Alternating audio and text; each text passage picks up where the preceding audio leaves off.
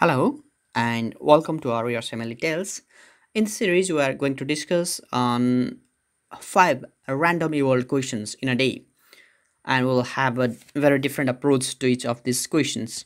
So let's start our day one first question with a 23 years old woman who has been brought to the emergency department because of a chest wound. She was in her house during a severe thunderstorm when a large tree branch fell through a window and the window was shattered, and large fragments of wood along with the glass struck directly into the patient. Until now, any significant point has been mentioned. She did not lose consciousness, but her family found her bleeding profusely and rushed her to the hospital. Patient blood pressure is just 80 by 50 mmHg and pulse is 130 beats per minute. The patient appears to be in a severe distress. Under physical examination, it has been shown that there is a deep penetrating wound in the fourth intercostal space along the left sternal border. Smaller lacerations are noted across the face and forearms. So, question that has been asked is that which of the following structures is most likely to get injured in this patient? So our approach will be like this. We will first explore through every options and what conditions that other options can be correct, and we will enter into our proper answer. So the first option is inferior vena cava. Inferior vena cava, it passes through the right side of the central tendon of the diaphragm along the eighth thoracic vertebrae, that's T8 level, and a penetrating wound to the back, not to the front. Please note it very seriously. A penetrating wound to the back of the patient at the immediate right of the vertebral bodies could strike the IVC. So, whenever there is an stabbing injury from the back of the person, so it can be either any fights or any assault. So and that condition, when there is a stabbing injury from the back right immediately to the vertebral bodies, then IVC is most likely to get injured. So IVC is not an option here. Next option is left atrium. We know that the left atrium is located at the base of the heart, just at the posterior surface of the heart, opposite to the apex, and it makes up the most of the posterior surface of the heart. So even under echocardiogram or even in the cross-sectional imaging of the thorax, we can see left atrium at the most posterior portion in the imaging, and only the auricular face of the left atrium is visible anteriorly, protruding between the pulmonary trunk and the left ventricle. So left atrium is also least likely to get injured in this patient. Other option is the left ventricle. Left ventricle, it composes the lateral most aspect of the heart. It composes the left lateral aspect of the heart, and a stab wound angled slightly medially. So please note it very seriously. For the left ventricle to get injured, the stabbing wound must be angled slightly medially. So not a straight injury, but the angled stabbing wound along the fourth intercostal space, that at the mid clavicular line. Please note it, the line, mid clavicular line. Fourth intercostal space angled slightly, mid clavicular line affects the or injures the left ventricle. Next, pulmonary trunk. So pulmonary trunk can be pierced by a penetrating injury to the second intercostal space at the left sternal border. So this uh, intercostal space now marks is important right here.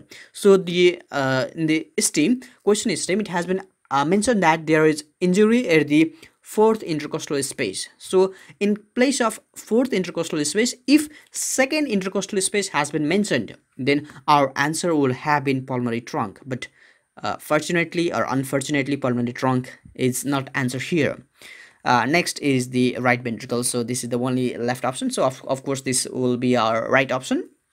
So right ventricle, it composes most of the anterior surface of the heart. So whenever there is a deep penetrating injury at the left sternal border in the fourth intercostal space, the wound directly punctures the right ventricle.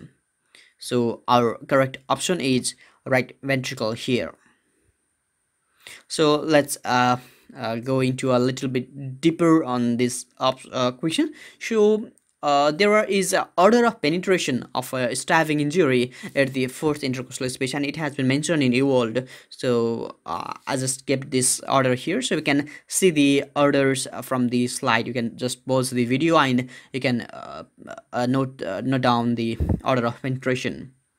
So this is cross-sectional imaging, contrast imaging of the thoracic CT taken from First Aid 2020 edition. So here in the picture we can see a right ventricle here. All right. So right ventricle is making the most of the anterior portion of the heart. So whenever there is stabbing injury from the anterior most portion, right ventricle is most likely to get injured. And I had just mentioned left atrium is at the posterior most portion of the heart. So in between the left atrium and this is an aorta. So in between these two structures there is esophagus. That's why transesophageal echocardiogram can be done sometimes to visualize the bacterial endocarditis. So this can be one of the approach to visualize the structures of the heart, transesophageal echocardiogram. So please remember, esophagus is sandwiched between two blurry structures, that is left atrium and aorta. Alright, so next question number 2. Here, a 51-year-old woman comes to the office due to progressively worsening fatigue, weight gain and constipation for past 6 months. So of course from this unit, from this STEAM we can analyze, we can understand that this is a classical case for the hypothyroidism. This is a progressive hypothyroidism. The patient has had difficulty performing daily activities due to fatigue and she has no significant medical history and takes no medications. The patient has no drug allergies and does not use tobacco, alcohol or any other illicit drugs. Blood pressure is 110 by 80 mmHg and pulse is 55 beats per minute. Physical examination shows mild and diffuse, please note down, diffused enlargement of the thyroid gland.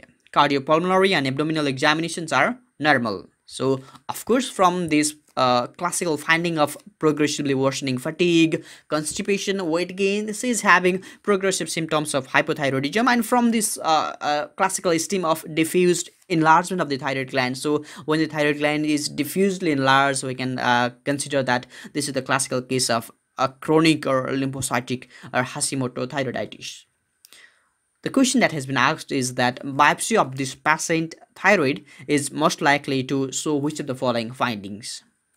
So we'll now explore through the question. So our question statement can be summarized is that a middle-aged male presenting with the chief complaint of progressive hypothyroidism with a physical examination finding suggestive of Hashimoto thyroiditis, that is diffuse enlargement of the thyroid gland. So the biopsy finding will be what will be the biopsy finding.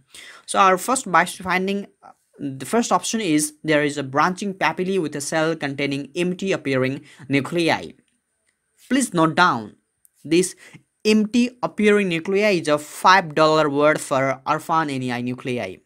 Orphan NEI nuclei. So this branching papillae with the empty appearing nuclei, that is orphan NEI nuclei, is classically seen in case of papillary variant of thyroid carcinoma.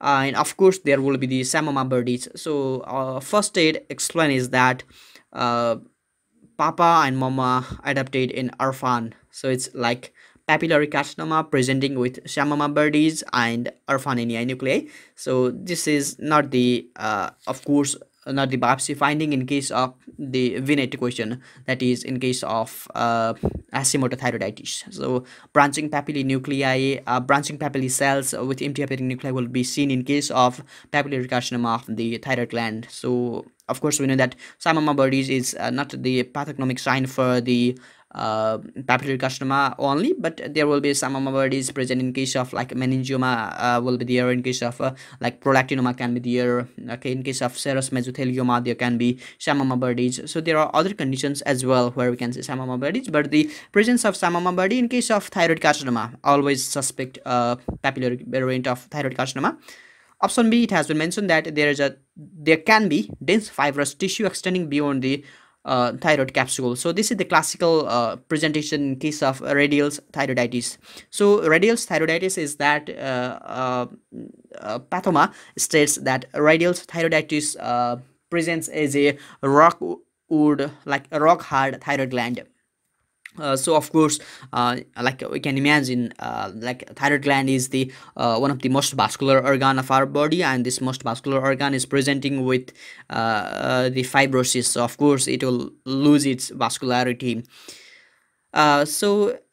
In case of radial thyroiditis, there can be extensive fibrosis of the thyroid gland, and this extensive fibrosis sometimes extend beyond the capsule of the thyroid gland. So, how will the patient present when this fibrosis gets extended beyond the thyroid capsule? So, whenever the fibrosis extends beyond the thyroid capsule, the patient might present with the dyspnea or dysphagia because of because it affects the recurrent laryngeal nerve and other laryngeal knobs. That's why there will be other signs as well. So. Of course, dense fibrous tissue won't be present in case of Hashimoto thyroiditis. Option C states there will be follicular hyperplasia with tall cells projecting into the follicular lumen. So I just want to make it like this. Suppose this is a follicular epithelium, then it will be like that. There will be like the tall cells is projecting into the follicular lumen. So it's like this. There is the formation of scalloping like structure.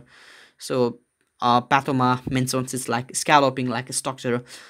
That can be seen in case of Graves' disease, where the patient presents with diffusely enlarged thyroid gland associated with hyperthyroidism. So, not associated with the hypothyroidism. So, if there is diffuse enlargement of the thyroid gland and the patient is hyperthyroidic in nature, then this can be our option. But the patient is of course hypothyroidic, and so there won't be follicular hyperplasia, and there won't be any scalloping of the colloid. And other signs of the Graves' disease include like there will be exophthalmos, there will be peritibial myxedema. Why there will be scalloping of colloid is that because of the hyperactive reabsorption of the colloid and higher around the edges of the epithelium. The follicular hyperplasia can be seen in case of the tall cell variant of papillary thyroid carcinoma, typically presenting in the older adult size in enlarging thyroid mass. Our option D is there can be intense lymphoplasmacytic infiltrate with active germinal centers. So, of course, this is our options because in case of Hashimoto thyroiditis, there will be the intense lymphocytic infiltrate, and sometimes these lymphocytic infiltrate often and sometimes these lymphocytic infiltrates often presents with germinal centers, and residual follicles can be surrounded with the Hurther cells, and Hurther cells are the large oxophilic cells filled with granulocytoplasm. So of course this is our option. And option E is like that there will be widespread inflammatory infiltrate, giant cells, and disrupted follicles. So this can be seen in case of decoy vein thyroiditis, that is subacute granulomatous thyroiditis. So, dequirvian thyroiditis is characterized by the follicles gets disrupted, and there will be the mixed cellular infiltrate. Sometimes there can be the formation of multinucleated giant cells, and before dequirvian thyroiditis, the patient classically presents with a viral upper respiratory tract infection with fever and painful and tender thyroid gland. So, whenever in your vignette, if there is the presentation of painful thyroid gland, always suspect decoy vein thyroiditis. So first aid mentioned like quervain, VAIN, pain, PAIN, dequervain presents with painful thyroiditis. So our option is intense lymphoplasmacytic infiltrate with active germinal center. Here in the picture we can see samama bodies, which is a $5 word for the concentric calcification, and here we can see orphanei nuclei, so which is almost empty appearing nuclei, and the nuclei gets pushed to the periphery. All right, so some additional point on hashimoto-thyroiditis. So as with other forms of primary hypothyroidism, there will be a low level of serum thyroxine level and increased level of elevated TSS as a result of feedback mechanism, and elevated antithyroid peroxidase antibody level confirms the diagnosis of hashimoto-thyroiditis. And if the diagnosis gets uncertain, like in case of thyroid nodularity, a biopsy can be done to rule out malignancy. And the characteristic features or findings of the hashimoto-thyroiditis includes there will be intense mononuclear infiltration, so there will be of course lymphocytic and plasma cells infiltration with germinal centers, and the follicles, the residual follicles gets surrounded by the Hurther cells, which are the large oxophilic cells filled with germinal centers, which represents the follicular epithelial cells that have gone metaplastic changes in response to the inflammation. So our third question for the day, it's a 26-year-old man comes to the oncology clinic for a follow-up visit, and he was recently diagnosed with Hodgkin's lymphoma just 4 months back, and he is currently receiving combination chemotherapy for Hodgkin's lymphoma. And he has non-productive cough and shortness of breath with exertion over the past 2 weeks. On examination, there is no jugular venous distension or the pedal edema. Heart sound are normal with no murmur, and lung auscultation reveals bilateral fine inspiratory crackles, and chest radiograph shows the bilateral reticular interstitial opacities. Pulmonary function test shows restrictive pattern of decreased diffusion capacity for carbon monoxide, and chest X-ray and pulmonary functions testing prior to the initiation of chemotherapy were normal. So we'll summarize this question just in our next slide. So what question has been asked, that which of the following is the most likely mechanism of action of the medication causing the patient current symptoms? So this is a question from pharmacology. So the question has been asked in such a way that we first need to know the drug of choice for Hodgkin's lymphoma, and we need to know the mechanism of action of that particular drug. So we can sum up our question like this. A young person with recently diagnosed Hodgkin's lymphoma receiving a combination chemotherapy develops a restrictive type of lungs disease with diffusion capacity, with a decreased diffusion capacity for carbon monoxide. And chest X-ray and pulmonary functions prior to the initiation of chemotherapy were normal. So of course we can get some of our hint right here. So the drug is causing the symptoms of the drug is exaggerating the pulmonary fibrosis. So we need to know the drug of choice for Hodgkin's lymphoma and that particular drug causing the pulmonary fibrosis. So of course the drug there are certain drugs like busulfan can be there, bleomycin can be there to cause pulmonary fibrosis. And for Hodgkin's lymphoma, we choose bleomycin, and the mechanism of action of bleomycin is that it induces free radical formation, and with the help of oxygen and iron, and it breaks the DNA strand, and so that the neoplastic cells cannot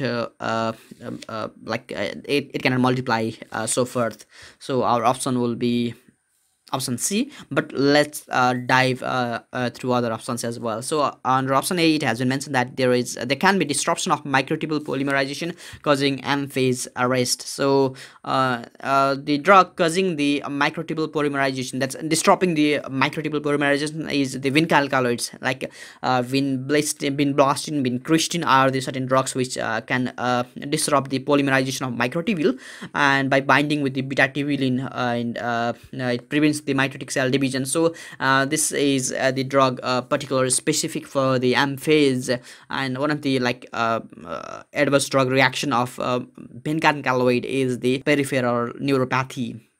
Option B is for the impairment of DNA synthesis by inhibiting thymidylate synthase. So the drug of choice is the 5-fluorouracils, which inhibits the thymidylate synthase to impair the DNA synthesis, and this 5-fluorouracil can most likely cause bone marrow suppression because it's impairing the DNA synthesis as well. That's why there will be all the event where there is the maximum utilization of the DNA and its content, where there is the central dogma gets affected. That's why there will be bone marrow suppression. Option C is induces free radical formation and DNA strand break. Of course, this is our answer. So bleomycin is commonly used in the treatment of Hodgkin's lymphoma and germ cell tumors, and which exerts anti-neoplastic effect by binding with the iron and oxygen molecules to create the free radicals that causes DNA strand break. Option D is the drug which inhibits the topoisomerase 2, leading to DNA strand break. Like drugs like etoposide can be used to inhibit the topoisomerase 2. So of course, topoisomerase are the molecules which helps to uncoil, or which prevents the supercoiling of DNA during the process of transcription phase. So of course, it will again affect the DNA. That's why it will lead to bone marrow suppression. And certain drugs like anthracyclines, like doxorubicin, daunorubicin, they also exert the antineoplastic effect by inhibiting the topoisomerase 2. And one of the commonest and most tested adverse drug reaction of doxorubicin is it can cause cardiotoxicity, and it causes myocardial necrosis. And the myocardial necrosis which is caused by doxorubicin is permanent damage to the heart. So this cardiac toxicity caused by doxorubicin is not a reversible state. Okay, this is for the which works by inhibiting the topoisomerase 2, and of course again it causes the DNA strand breaking.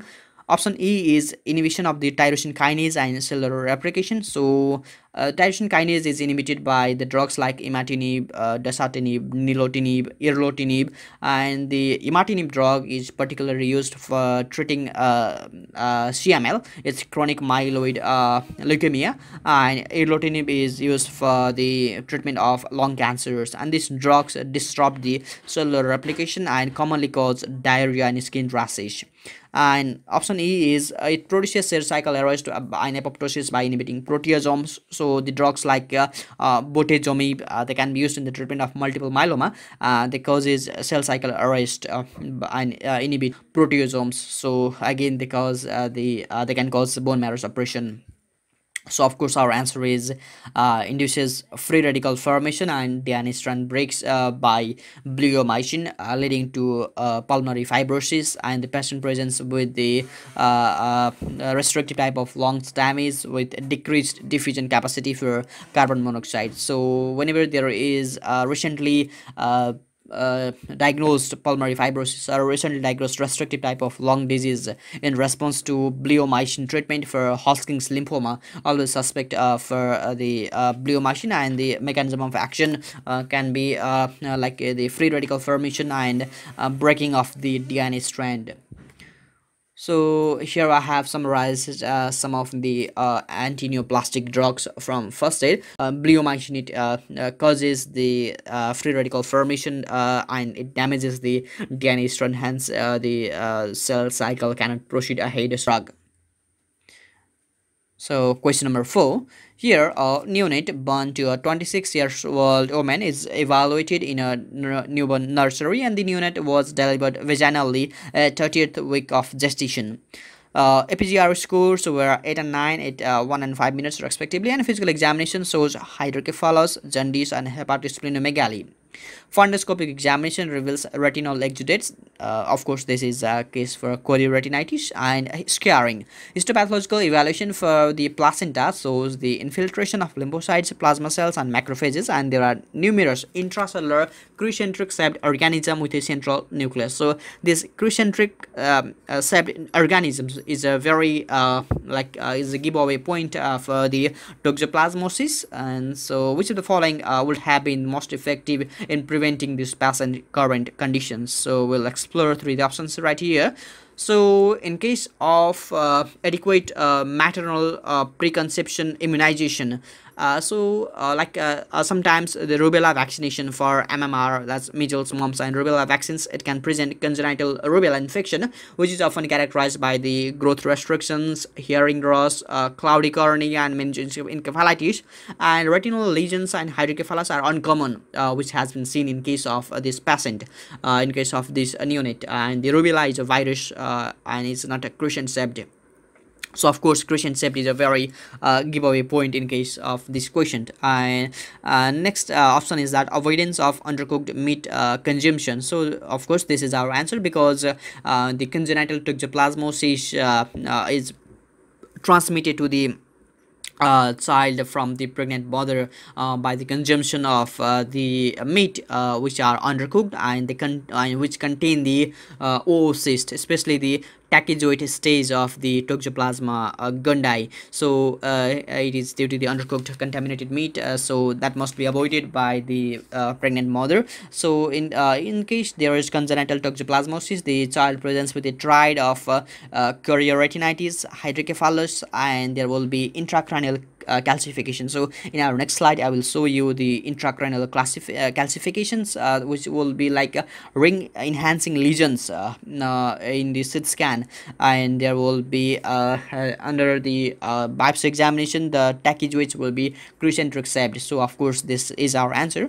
Option C is consumption of pasteurized milk products. So pregnant mothers are advised to avoid unpasteurized milk products to prevent Listeria monocytogenes infections. So spread to the fetus can lead to the fetal death or abscess in the multiple organs, and Listeria is associated with the chorioamnionitis, but is marked by the presence of gram-positive rod that exhibits the tumbling mortality. So please note the tumbling mortality for Listeria monocytogenes is a very high yield point, and of course they are not crescentric shaped.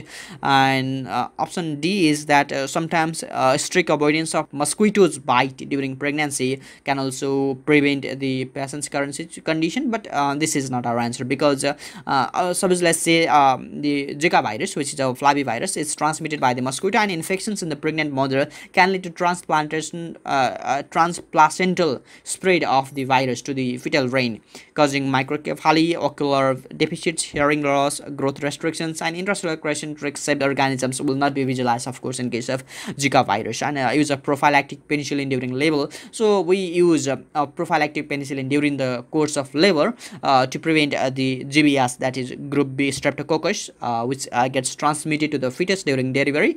So during the 35th week of the gestation, we make a culture for GBS, that's group B streptococcus, and if in case the culture is positive for GBS, we prophylactically inject the penicillin during labor, so that there won't be transmission of GBS during the course of birth, so that there won't be the signs of neonatal sepsis, and there won't be like meningitis won't be there. So the signs of neonatal sepsis includes the lethargy, hypoxia, temperature instability, hypotension. So they can be the classical presentation when the mother is positive for the group B streptococcus, and in case the prophylactic penicillin has not been supplemented. So we use prophylactic penicillin during labor just to prevent the transmission of the group B streptococcus from the mother to the fetus, and to prevent the early neonatal sepsis. So GBS of course is a gram positive diplococcus. So our answer is we need to avoid undercooked meat consumption. So further explanation, I have already mentioned about the classical triad for congenital toxoplasmosis. So this is chorioretinitis, hydrocephalus, and intracranial calcifications under a CT scan, and these calcifications will be ring enhancing in lesion. So therefore the pregnant women are advised to avoid the raw and undercooked meat to avoid in order to reduce the risk of infection, and also all those incidental ingestion, like sometimes from the cat feces, oocytes from the cat feces might also be one of the source of infection. That's why pregnant mother is advised to keep a distance from the cats, and sometimes of course undercooked meat can be one of the source of infection. So this must be eliminated. They must be kept in distance. So I have kept these two pictures from first aid. In picture A, we can see the ring enhancing lesions caused by the congenital toxoplasmosis, and in picture B, we can see tachyzote stage, which are the concentric shaped stages of the toxoplasma gondii. So these are the two giveaway point, and is a very high yield point. So our final question for the day, it's question number 5, where a 45 years old woman is brought to the office due to polyuria and nocturia, and she has no fever, no dysuria, no abdominal pain, and the patient has no significant medical problems and takes no medications.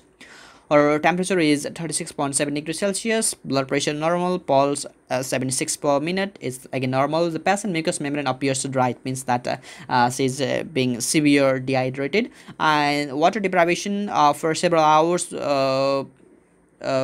causes no change in her urine output, and osmolarity remains unchanged. So it means that because of water deprivation, we knowingly making the serum hyperosmolar, so that there will be the feedback mechanism to the posterior hypothalamus, especially to the OVLT centers around hypothalamus, to cause the release of ADH. So if the posterior pituitary or the OVLT centers were responsive to the osmolarity of the serum, of course there will have been the release of ADH, and the urine output would have been maintained, and osmolarity would have been altered, but they are not happening here. But soon after the administration of desmopressin, which is an ADH analog, urine output decreases and urine osmolarity increases. So from this trial, from this vignette, we can make our conclusion that she is having central diabetes insipidus. It means that her ADH receptors, which are V2 receptors around her principal cells of the nephron, are responsive to ADH, but there is no production of ADH from her from the like anterior hypothalamus. So this is the classical condition for the for the central diabetes insipidus. The question that has been asked is that renal clearance of which of the following substances will decrease the most after the patient's injection. So after the injection of ADH, so after the injection of the desmopressin, which is an ADH analog, renal clearance of which of the following substances will decrease. So the vignette is like that. They just want us to know the relation of ADH and renal clearance of certain other substances. So they have presented us with central diabetes insipidus just to make us well oriented that in case of central diabetes insipidus, there is no or very low production of ADH from her posterior hypothalamus. So we can just summarize the question like a person presents with central diabetes insipidus, that is very low or no production of ADH, and which renal clearance of which of the following substances will decrease once we administer ADH to this patient. So option A for calcium. So the majority of the filtered calcium is passively reabsorbed from the proximal tubules and ascending limb of loop of Henle through the paracellular route because of positive voltage in the tubular fluid in the ascending limb of loop of Henle, mainly because of the sodium potassium trichloride co-transporters, and further calcium reabsorption can be there from the distal and the collecting duct, mainly stimulated by the parathyroid hormone, and they are not affected by the vasopressin. Option B for creatinine. So creatinine is freely filtered from the glomerulus, and is a small amount is also secreted by the proximal tubules, and there would be no further secretion or reabsorption occurs of the creatinine beyond the proximal tubules. So creatinine, there won't be any change in the level of creatinine after administration of the ADH to this patient. Regarding glucose, of course glucose is freely filtered and fully reabsorbed in the proximal tubules as long as the filtered load of the glucose is lower than the transport maximum. and mainly the sodium glucose co-transporter 2 receptors inhibitors act on the tubular receptors to lower the transport maximum of the glucose, and can be used as a third line regimen for the type 2 DM. So of course some of these SGLT2 inhibitors can be used in case of treating diabetes mellitus. Option D is para-aminohippuric acid. So PAH is filtered into the glomerulus and nearly completely secreted by the proximal tubule without significant tubular reabsorption. So PAH clearance depends on renal plasma flow. That's why PAH can be used to estimate the renal plasma flow. Unlike vasopressin, desmopressin selectively activates the V2 receptors and does not cause vasoconstriction, which is mediated by the V1 receptors.